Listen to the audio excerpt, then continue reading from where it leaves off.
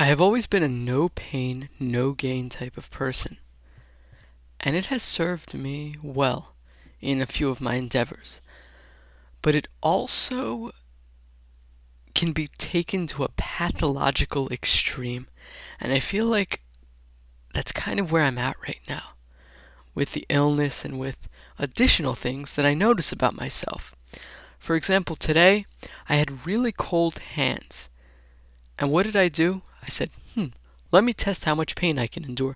So I took one of my hands, I put it on my stomach, bare stomach, and the other on my bare back, just to see how much pain I could endure. I feel like this no pain, no gain philosophy has gotten to a self-value base, that I base my worth on how much pain I can endure.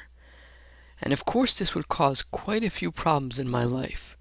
Who knows, this intense physical illness, long-term endurance thing, who knows what reason it's there.